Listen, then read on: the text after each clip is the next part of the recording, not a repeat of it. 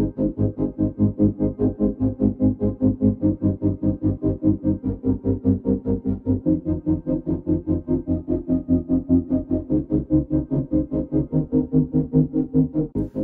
and welcome to the FU-BEST online lecture series for 2021. My name is Lauren van Vuuren and today I'm going to be delivering a lecture entitled The Haunted City, Reimaginings of Berlin in the 20th Century. And this is a topic that's very much, it's very close to my heart. It's something that's fascinated me since I relocated to the city permanently in 2014 from South Africa. And this is the sense of emptiness that people so often comment on when they encounter Berlin for the first time, and which I certainly experienced in the early period of my time here. Now, even under the frankly disfiguring reconstruction of the city that's going on right now, massive redevelopment, massive gentrification, mostly at the hands of international developers, even with these dramatic changes, the city is still, there still is something different about Berlin. There's a feeling here that people notice and pick up on. And I personally have been asked by many tourists, why is Berlin so empty and quiet? Now, the obvious answer, the very practical answer to that question would be that Berlin, unlike a city like Barcelona or London, is not centralized. In other words, the city is very much a decentralized city, and people keep to their neighborhoods, and all the neighborhoods have their own centers. So there's less traffic, there's less throng at the heart of Berlin than in other major European capitals. So that's the practical answer, and yet it very seldom entirely satisfies people when I say this. And it's odd, because at surface level, Berlin has what all cities have: streets, buildings, traffic, tourists, parks, all the things that are in a city. So what is it about Berlin, and what do people mean when they say there's something quiet about the city, there's something empty about the city? And I'm going to try and answer that question in this lecture. And the answer is not entirely to be fashioned out of the bricks and mortar of fact and statistics. I'm going to be reaching into the stories of the city to try and answer the question.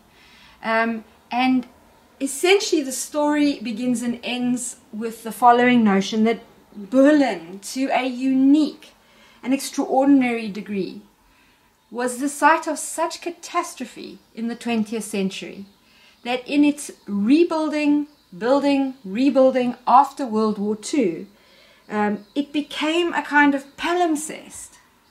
The literal landscape of the city became a kind of palimpsest of all the warring and successive ideological configurations and incarnations that parts of the city became or embodied.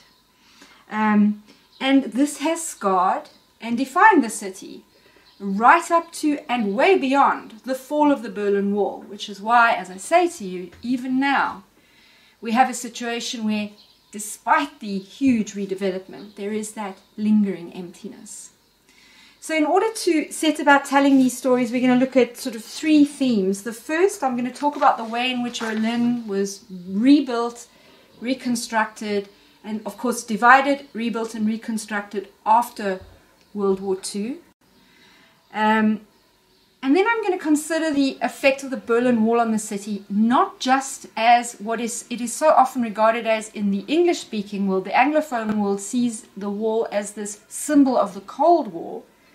Of course, for Germans living cheek by jowl with the wall, it wasn't a symbol, it was a daily reality.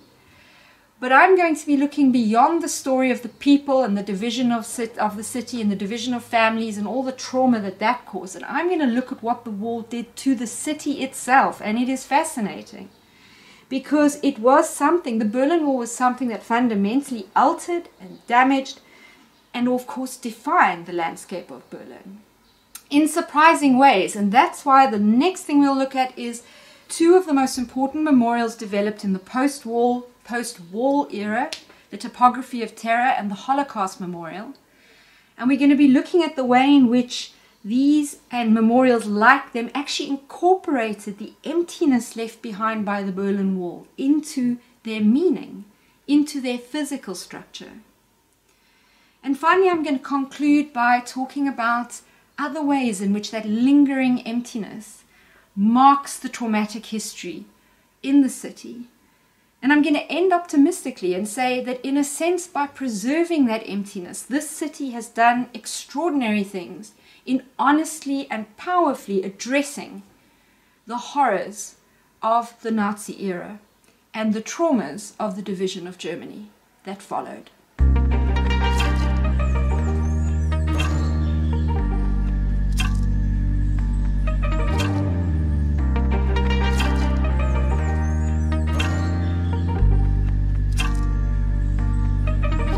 I'd like to begin with a quote and a comment that Brian Ladd raises in his wonderful book, The Ghosts of Berlin.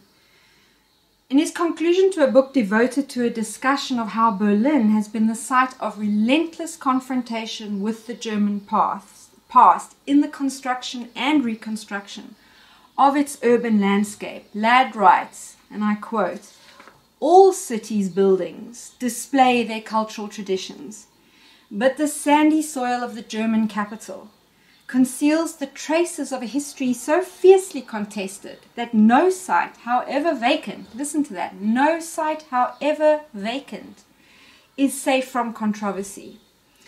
And really this quote is perfect for the lecture and it'll kind of bookend it. Brian Ladd also interestingly describes the story of how Berlin became the capital of reunited Germany in 1990. And what's incredible about this story is that nothing about that process was inevitable. In 1949, the two Germanys come into being. Berlin is permanently divided, and the capital of West Germany moves to Bonn, a small city on the Rhine.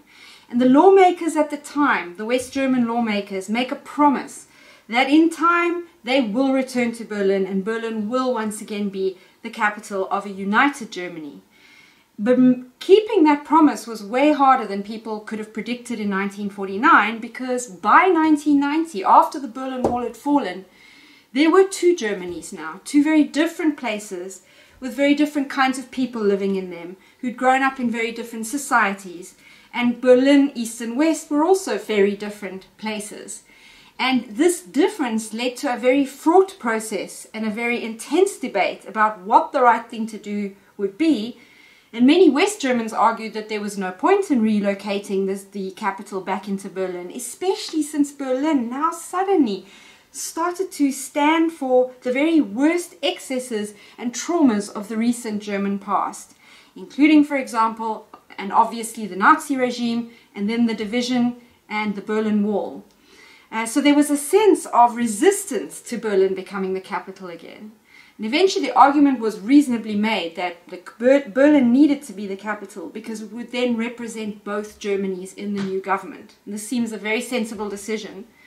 But it was by no means a foregone conclusion. And the statistics are 338 votes in Parliament on the 20th of June 1990. 338 people voted in favor of Berlin becoming the capital again, and 320 were opposed. That is how narrow the margin was. That is how much Berlin had become a kind of controversial fault line in the psyche of the reunited Germany. The point of telling this story about the controversy around Berlin becoming the capital again is to illustrate the way in which the past haunts the present, as Brian Ladd says in that quote, in this city.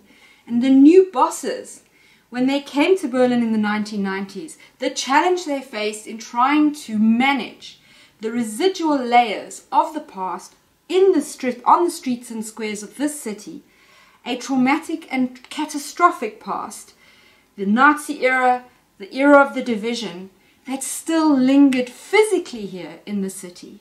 And in order to understand the challenge faced by the new German government in the 1990s, we have to go back to the end of World War II and look at the very interesting story of how the city was reimagined and rebuilt in the devastation left behind by World War II.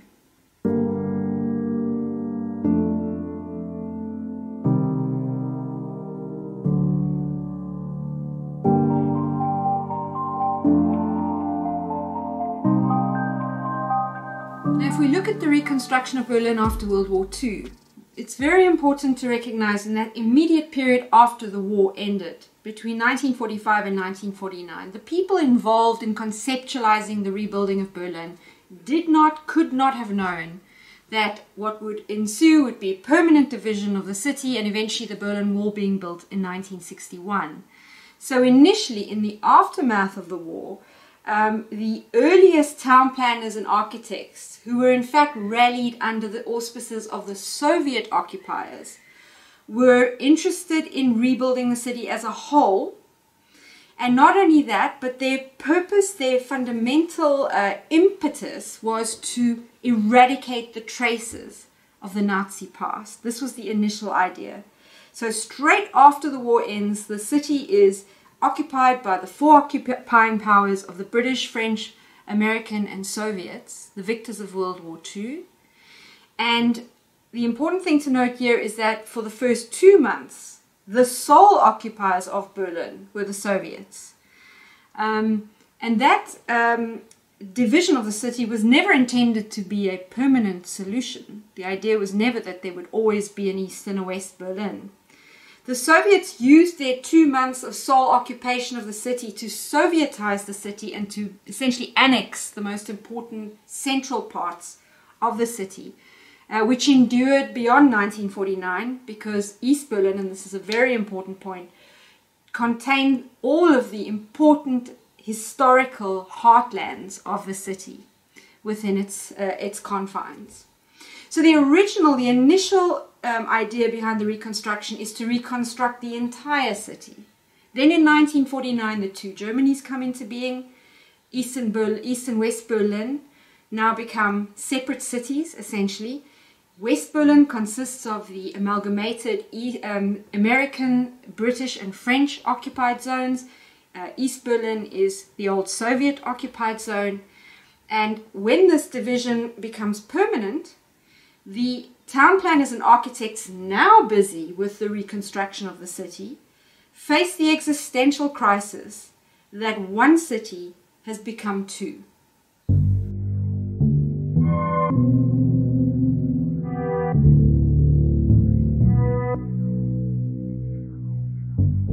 Now, a really important point about this immediate post-war reconstruction project, or the ideas behind it, was that the architects and town planners saw Berlin as a kind of tabula rasa, as an empty space, as a year zero that could be rebuilt from scratch. And this was pure idealism.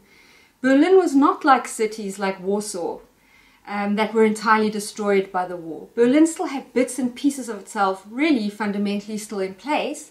The inner city had been damaged or destroyed. 60 to 80% of the buildings had been damaged or destroyed, but there was enough remaining that any idea that the Nazi legacy could just be eviscerated and had been evaporated, and that this was a chance to start from scratch, was essentially idealism, and was simply not the reality. In 1949, the two Germanys come into being, East and West Germany, and Berlin is permanently divided. The former Allied occupied zones of Britain, France and America are merged into West Berlin, and the Soviet sector becomes East Berlin. And now what happens is that Berlin becomes what Alexander Ritchie, the historian of Berlin, describes, a hostage to international politics. In other words, the very landscape of the city becomes the site of the Cold War, as both sides of the city create ideological versions of what they think a city should look like. And this is the legacy and destiny of Berlin, divided after 1949.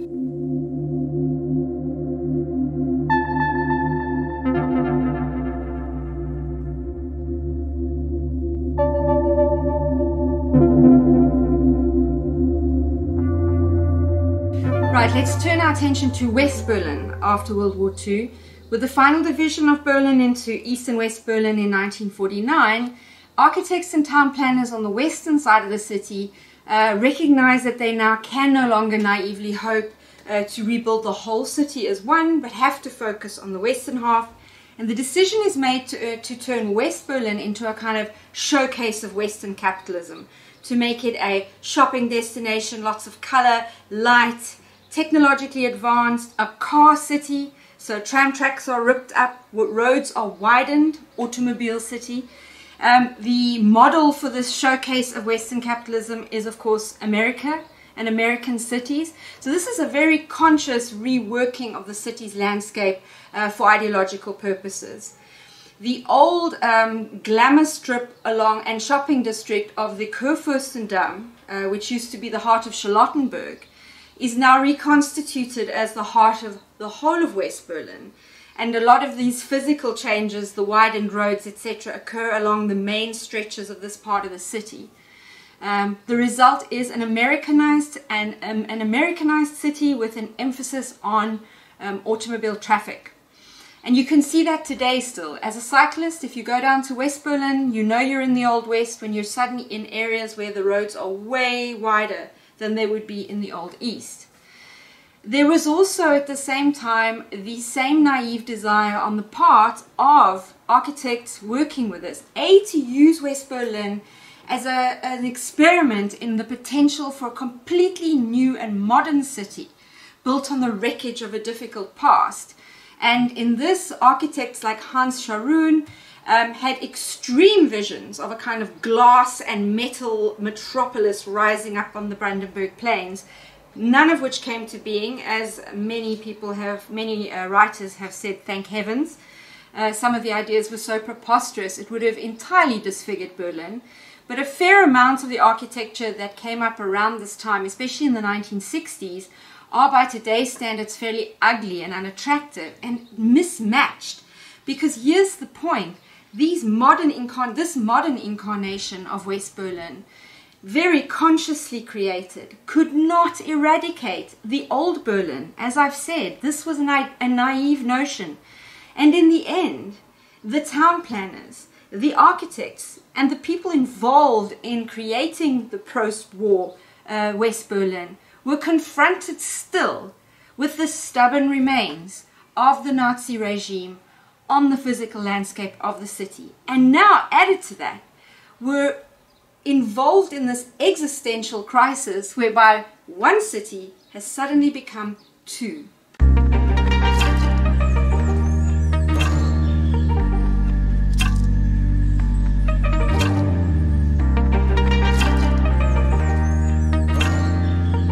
So what was happening in East Berlin, whilst West Berlin was being reconstructed as the showcase of capitalism?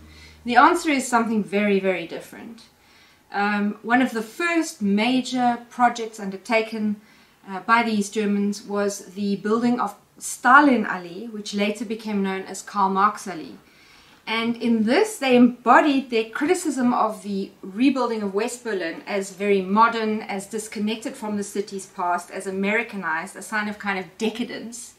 Whereas what they said was that this great socialist boulevard that they were designing was linked to the German past, to Berlin's past, linked back to the building of the Unter den Linden, the main avenue of the Kings in central Berlin, linked back to the neoclassical buildings designed by Schinkel, a beloved architect of Berlin, and of course bypassing the Nazi era completely.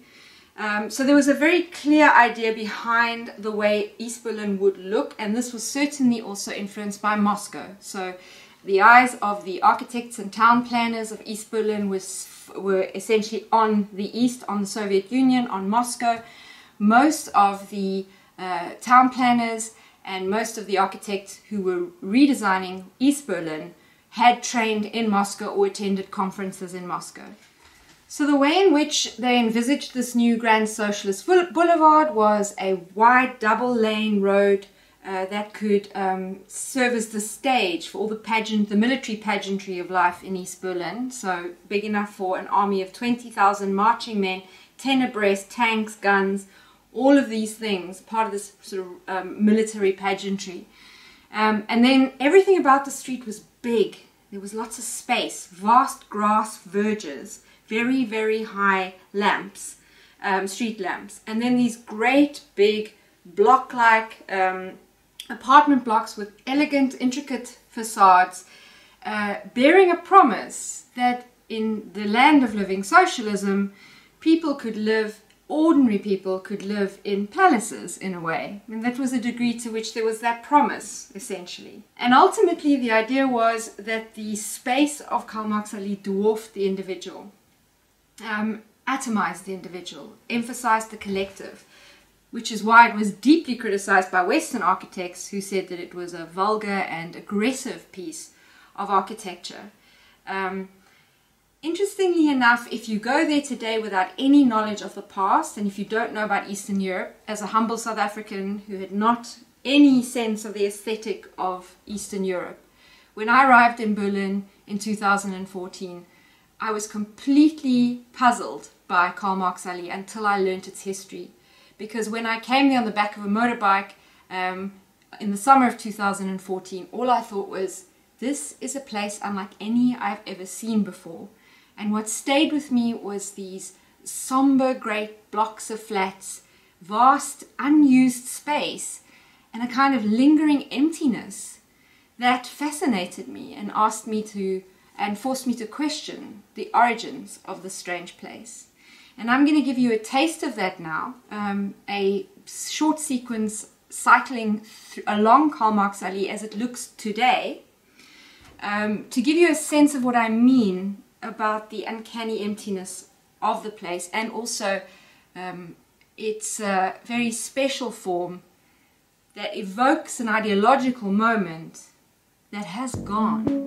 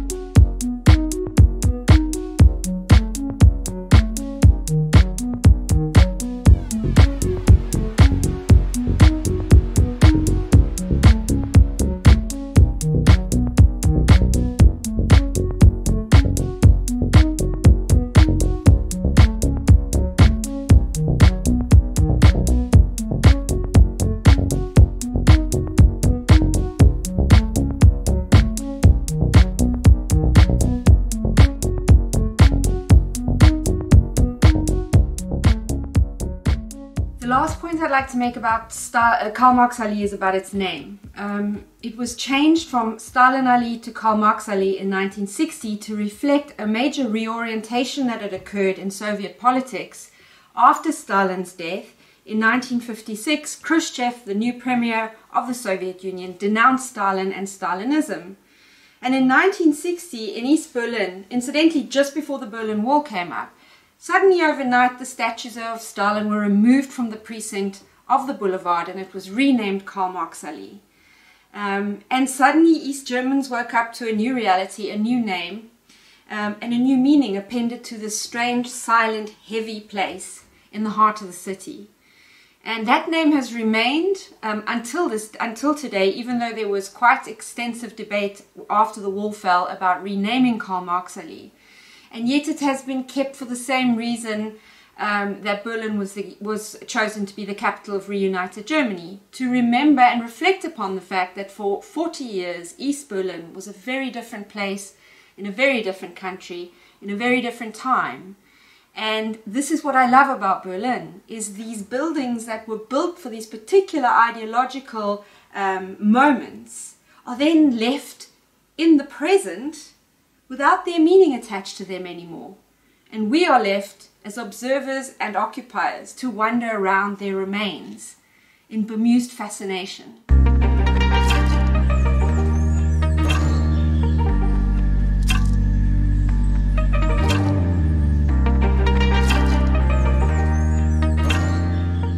I'd like to now turn to a discussion of the Berlin Wall and the effect that it had on the landscape of Berlin. I'm not going to talk about the human cost of the wall. I'm specifically focusing on the effect the Berlin Wall had on the city itself. The Berlin Wall was originally erected on the 13th of August 1961 by the East German authorities to solve a very practical problem, which was that there had been a consistent and massive exodus of refugees from East Germany to West Germany via Berlin. And this had been carrying on throughout the 1950s. But by the early 1960s, this flow of refugees had grown far larger. So the solution the East Germans came up with was to build a wall that entirely enclosed West Berlin. Because the minute an East German could get into West Berlin, which until 1961, when the wall comes up, was fairly easy. There was, as I've said before, plenty of traffic between the two sides of the city. But once an East German was in West Berlin, they could apply for West German citizenship and were then beyond the reach of the East German authorities. So essentially, West Berlin had become a kind of drain through which all of the refugees were escaping to the west. And more importantly, a brain drain that was damaging the social fabric of East Germany. So as a result, this solution is come up with. It is a very awkward, brutal compromise, but it works very well. Within weeks and months of the wall coming up, the flow of refugees leaving East Germany dramatically reduces. And over the next 28 years, the East Germans perfect the wall so that it goes from being an original barrier of bricks and barbed wire to becoming an extraordinary complex, a double-walled system with guard towers, dog runs, fences, an enormous. Sometimes I think of it in a way like a medieval fortress with modern technology. And this whole thing wrapped itself for 155 kilometers around West Berlin. And now we have to ask ourselves, what compromises, what improvisation occurs when something like this is built in a city? There was no precedent for it. I mean, certainly Berlin had been divided until 1961, so that was not new. What was new was this immense and intimidating boundary line, this monstrosity of a wall that actually made the two sides of the city inaccessible to each other.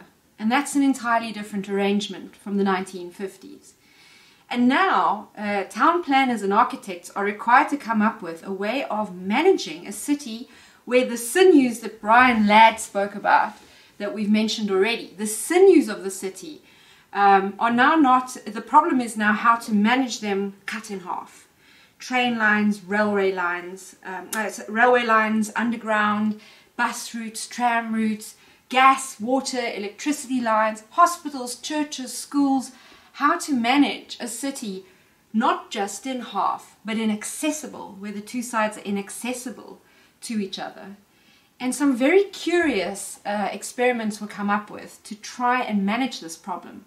The first of which we're going to look at now, which is the West Berlin development known as the Kulturforum.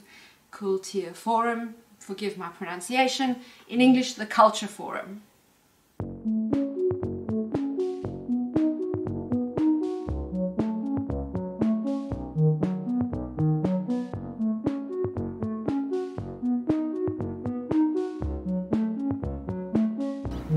This is the place where my awareness of the emptiness of Berlin in the post-war period really came into being. And it began with me not getting this place when I came here. And where we are is at the Kulturforum. And the Kulturforum was an artificially created resuscitation to the lungs of the cultural life of West Berlin. Because once the wall came up in 1961, most of the important institutions, from opera houses to theatres and libraries, were in the eastern zone. And when the wall came up, traffic between the two sides was now over. And so what they did, they had here a huge area pressed right up against the Berlin Wall. You can see the towers of Potsdamer Platz up ahead. And pressed against the wall ran through Potsdamer Platz. This area was relatively empty. It was a central part of the city that had been damaged during World War II. And they saw this as a chance to develop not just a cultural hub for West Berlin, but to make a few points to the East Germans about the grotesqueness of their monumentalism that was happening on the other side of the Berlin Wall. And so they built here a range of buildings, museums, library, Philharmonie, all designed by top architects, including Hans Scharoun's Philharmonic over here. That yellow building sticking up there, I call it the submarine, the State Library, Later on we'll show you Mies van der Rohe's new National Gallery. Each of these buildings was engendered to show the uniqueness, the energy, the creativity and the heterogeneity of life in capitalist West Berlin, in opposition to the formalism and monumentalism of places like Karl Marx Allee in the East. When you read accounts of Berlin in the 60s, 70s, 80s, then my theory of emptiness is confirmed. People describe this place as being shabby and a strange empty zone. Andy, the cameraman, describes seeing in the 90s, right? Scatterings of bizarre sculptures just sort of left here as if in an afterthought what to do with this strange empty place. And to me, my poetic or artistic interpretation of this emptiness is precisely that it was constructed from scratch, contrived to rebuke the Berlin Wall, and in the end carried with it the sort of meaninglessness of that contrivedness.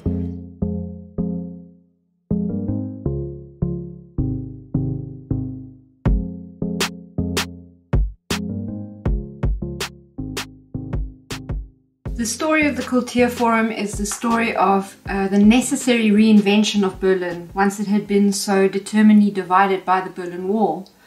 And the story doesn't end with the Kulturforum. All kinds of strange, as I said previously, strange compromises and improvisations had to be had to try and maintain some semblance of functionality in this broken into city.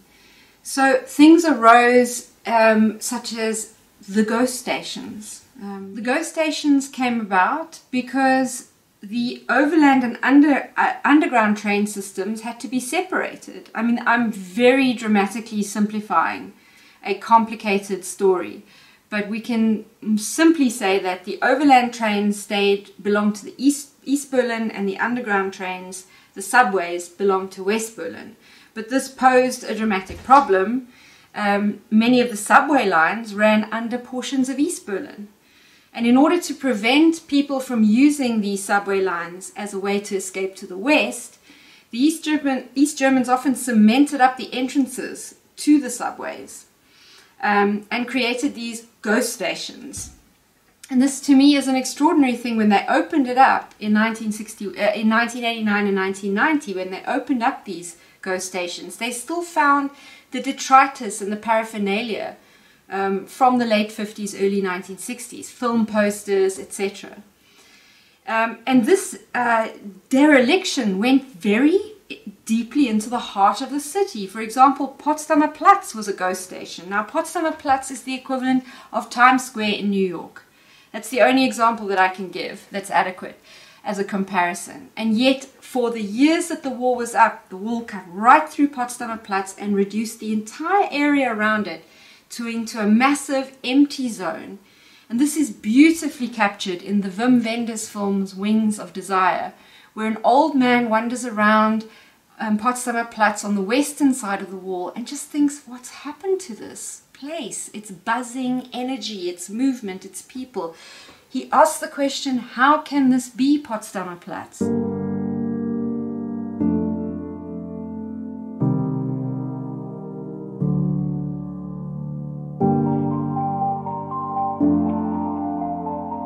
Potsdamer Platz story points to one of the most important things about the Berlin Wall, that it led to a great deal of dereliction in the city. Wherever the wall ran, both in the east and the west, there was less development, less reconstruction, and empty spaces grew up in the middle of the city, in places that would never normally be empty in the middle of a city.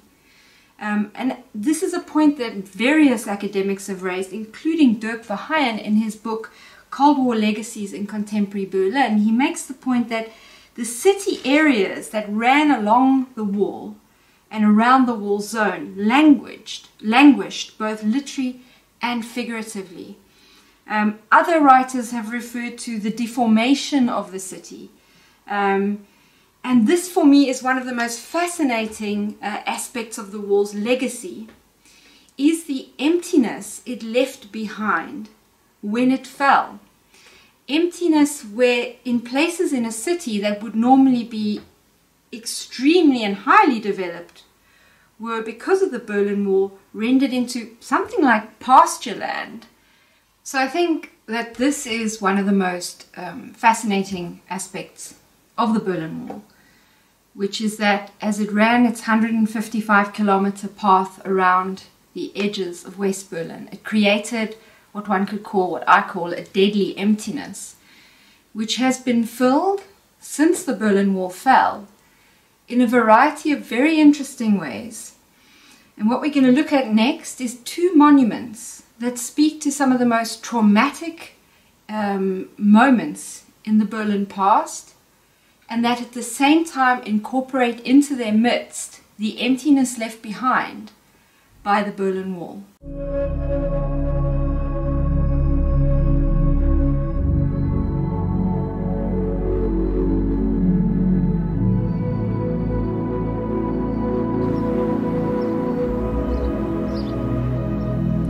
We're standing in front of the Topography of Terror, one of the two memorials I'm going to be showing you in this film.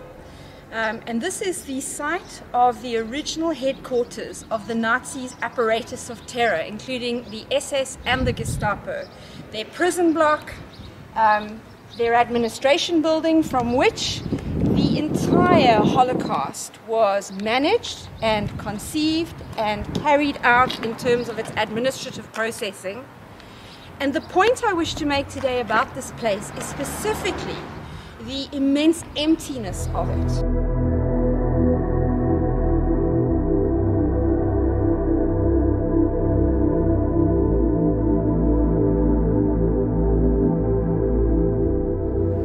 I introduced these two memorials with the idea that the space left behind by the Berlin Wall was embodied in the landscape of both memorials. To give you an indication of this, you can see there the remains, one of the longest remaining strips of the original Berlin Wall, cutting along the street with, on the other side, the old Göring's Air Ministry rising up, one of the major remaining Nazi buildings left extant in Berlin. And then, of course, behind me, the site of 8 Prinz Albrechtstrasse, which was the headquarters of the Gestapo. And this was Himmler's lair. This was the place where if you got a call and were invited to a meeting or called in to 8 Prinz Albrechtstrasse, you really knew you were in trouble. There was an in-house prison where brutal torture methods were carried out, and most people went from here straight to concentration camps. Now, the landscape of the area is in the western side, or is on the western side of the Berlin Wall. And this area languished in the years after the Second World War, again essentially kept empty by the presence of the Berlin Wall, and it was very hard to know what to do with this little plot of blood-stained earth. In the 1980s, they excavated here and discovered on the western side the remains of the Gestapo prison block cells. There's something, of course, extraordinarily symbolically powerful about the cells being up against the Berlin Wall. And when the Berlin Wall fell, like so many areas around it throughout the 43 kilometers that ran through the inner city, this emptiness was there to be filled. And now the process began. Consultations, propositions as to how to memorialize something as extraordinarily brutal as the legacy of the Gestapo. And in the end, what won out was this concept. 1990, this was conceptualized, but it only opened in the 2000s. An empty, open space with a very unobtrusive square building where an exhibition marks the or describes the apparatus of terror created by the Gestapo. I'm not as interested in the museum, though, as I am in the space around it. As you'll see later on at the Holocaust Memorial, this is very expensive real estate now, in the heart of the city, and yet it remains empty, because emptiness was the only way to respond, in the end, to the horror of what this place represents, that it be excavated and left open like bones to the sky.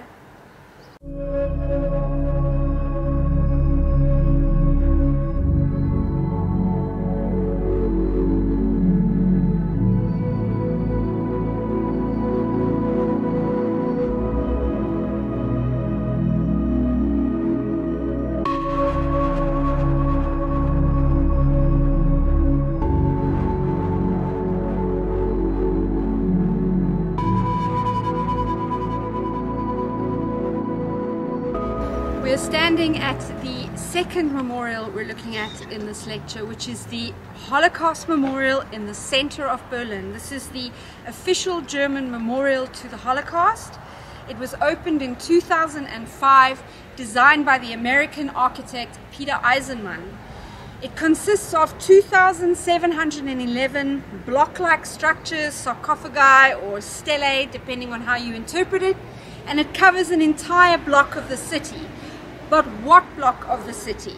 It covers an area that was, between 1961 and 1989, a huge portion of the death strip right here in the center of Berlin. And we are literally in the heart of the old city. Behind me is the Government Quarter, Wilhelmstrasse, Pariser Platz, and the Brandenburg Gate are to my right. And Potsdamer Platz is just up the road to my left. So we are literally in the heartbeat of the city, and really to an extraordinary degree for a capital city or for any city, this area was a massive derelict zone throughout the period that the Berlin Wall was up. And in fact, this part was part of the death strip. So it was inaccessible to people from East and West Berlin and covered a 500-meter wide area.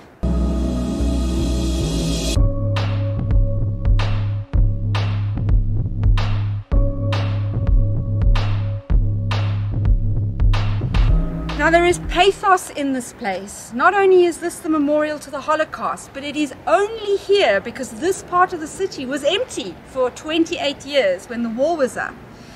And it is also right on the edge of the site of Hitler's Reichschancellery, which was the place where Hitler committed suicide in his bunkers under the Reichschancellery in 1945. So literally a stone's throw from the memorial is the site of Hitler's death. And the theme of emptiness endures here because this was the center of the city, because the Reichschancellery was here, because the Soviets cleared the block up completely and took all the material from the Reichschancellery to rebuild Berlin and build other memorials. And because this then became a massive guarded zone, because the East Germans were worried that the bunker complex, there might be portions of the bunker complex still enduring, which worried them for security reasons. And as such, here there was this exaggeratedly wide death strip. For all of these layers of a traumatic past, when the Berlin Wall fell in 1989, there was the space to build this memorial here to the worst genocide in human history.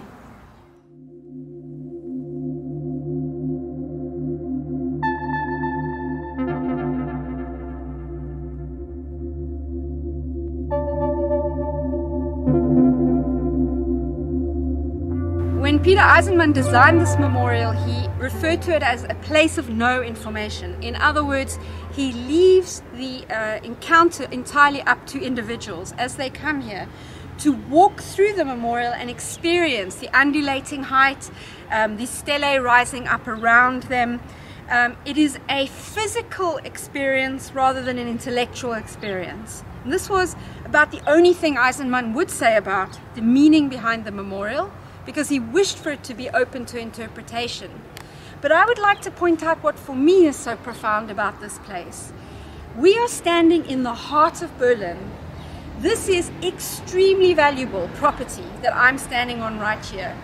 And it has been rendered eternally, we hope, until the sun explodes, eternally empty, undevelopable, unmonetizable.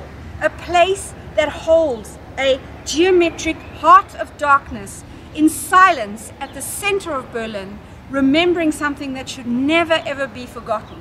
And the fact that the city cannot monetize this huge block of high value real estate is to me another kind of profound memorial, especially in the times we live in today with mass development of the city.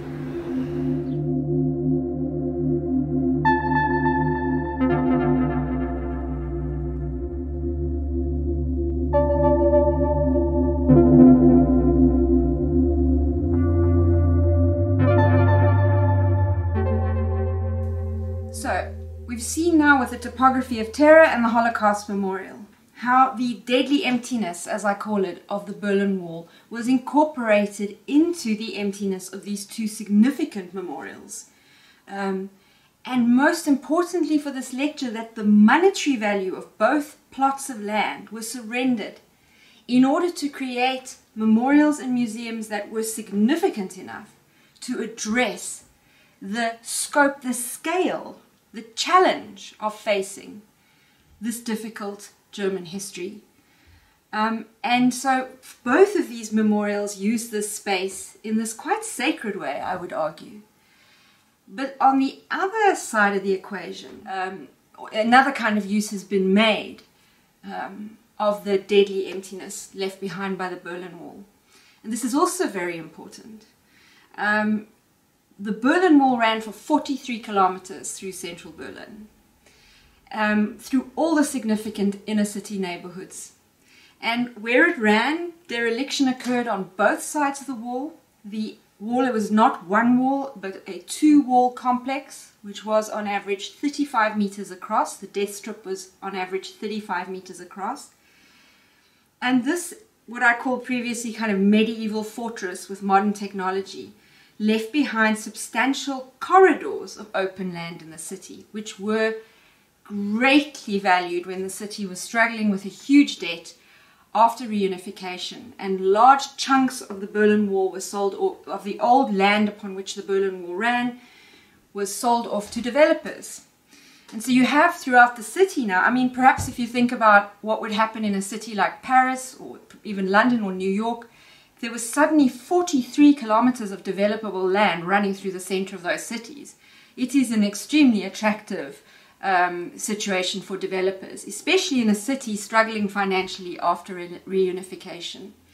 And so you had a massive explosion of developments that actually ran along the path of the old Berlin Wall, often built for maximum profit with very little attention paid to how they fitted in with the landscape around them in Berlin.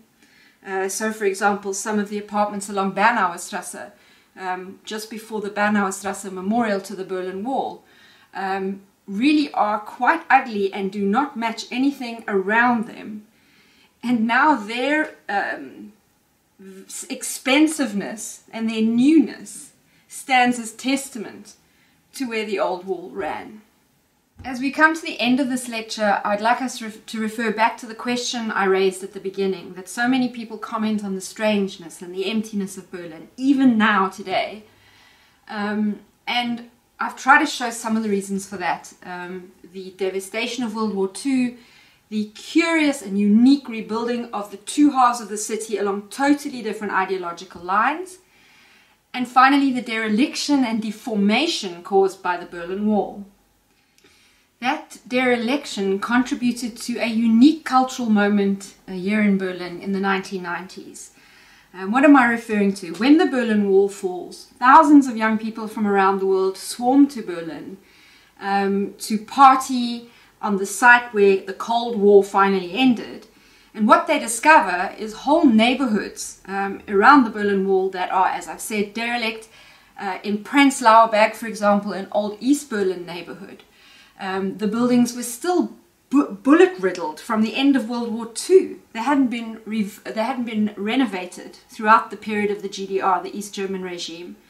A lot of these apartments were empty because, for two reasons. One, East Germans in the 1980s had tended to move out to the edge of the city where the East German government had built huge modern housing estates. And then many East Germans had left. They had left Berlin heading for the west either before or after the wall fell. So what young people discovered in the early 1990s was empty apartments, empty factories, empty shops, empty basements, and an entire world of squats, of collectives, of galleries, of clubs, of bars, just literally mushroomed overnight in a city that soon became legendary for its cheap to non-existent rent. And now, of course, all of that has changed. Berlin has gentrified very dramatically in the last 20 years, especially in the last 5 years. So since I moved to the city in 2014, I've seen a huge change in the way this city works. mainly as a result of these international developers that are rebuilding the city. But the myth of this party city where any kind of experimentation is possible still lingers in the air. And the point I wish to make is for those who don't know where that myth comes from, where that reputation comes from, they need to understand that this comes precisely from the peculiar and particular history of the city, from World War II to the Berlin Wall and beyond, that made it a place like no other in the world. I'm going to end by talking about the green spaces of Berlin and one particular green space. But it is important to note that Berlin is one of the greenest cities in the world. It is 43% parkland or green space. There are literally thousands of parks in the city. One of the reasons for this is that Berlin lost its role as an industrial power after World War II. The division of the city and Berlin being deep inside East Germany meant that industry moved to West Germany. West Berlin's industry moved to West Germany, and that meant that many factories and railway complexes fell into dereliction. And often green spaces grew up, green areas developed there. But there is also the way in which after the wall fell, the Berlin Wall led to a certain kind of greening of the city. And this is the final memorial, one of my personal favorites, that I'm going to tell you about now. And that is the story of Mauer Park in Prenzlauer Berg. The English translation of Mauer Park is Wall Park. And it's named after the fact that between 1961 and 89 there was a substantial strip there, death strip of the Berlin Wall, falling between and separating the eastern neighborhood of Prenzlauer Berg from the western neighborhood of Wedding. And when the Berlin Wall fell in 1989, local people living around the now defunct death strip there began to plant gardens and green the strip. And after a while, a kind of culture of its own took off in Mauer Park, and it was literally a community-based park that arose in the emptiness left behind by the Berlin Wall. And after much negotiation between the Berlin authorities and the local people living around there, that park became permanent. And it is now home to a very famous weekly karaoke session and a flea market. And it's recently been dramatically renovated. I think many people will miss the older, rougher Mauer Park. Because this is the point about Mauer Park. It's not actually a very pretty park. There are many more beautiful parks around Berlin. This park is grubby, at least it was until its very recent renovation. And it stands as a testament to the interesting projects and experiments that arose up in the wake of the Berlin Wall falling, so that a zone like that could become a green zone, also a site of the community working together, the community from both sides of the wall, communities from both sides of the wall. So instead of a grandiose summary of this lecture, I'm going to leave you now with this little story about Mauer Park and hope that in it you will see all of the themes that I've attempted to address in this lecture, about the ways in which the cataclysmic 20th century history of Berlin marked the city in ways that make its landscape unique and that has endured purposely at the hands of humans, inadvertently, so that even to this day in Berlin, it is really one of those places where you cannot ever forget what happened here. At the entrance to Mauer Park, from the Wedding, western side, people will encounter, after they've walked by a climbing wall and petting zoo for kiddies, a narrow corridor that follows exactly the path of the Berlin Wall death strip. Now that narrow strip meanders between gentrified East Berlin, its old Prenzlauer Berg tenements, beautifully refurbished for the now wealthy residents who rent or own them. And Wedding in the west, whose formerly ramshackle working-class apartment blocks have been replaced by shining, grotesque, functional, too expensive new apartment blocks. After all, everybody wants a piece of Mauer Park these days. But in this narrow strip, something else exists. For here is a forest of birch trees, youngish, white-limbed, randomly scattered around. Birch trees are pioneer trees. They grow where there is space. They take root where they can. And so here is a small, almost insignificant birchwood. But it is not insignificant that it is here. These trees grew in the suddenly empty space left behind by the death strip of the Berlin Wall. Whilst humans mark the line of the war elsewhere, with their memorials or their aggressive developments, at many places around Berlin it is the birch trees that have grown their own, possibly inadvertent memorial to the Berlin Wall, marking the path that was once kept clear by concrete and guard towers and guns.